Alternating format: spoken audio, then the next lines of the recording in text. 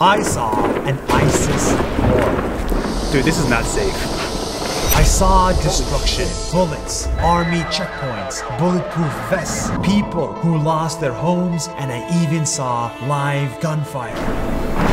And this ISIS war was not in Iraq or Syria. This was 5,000 miles away in a small town in the Philippines called Marawi. And that's when I understood ISIS is not a group of people and it's not a location, it's an ideology.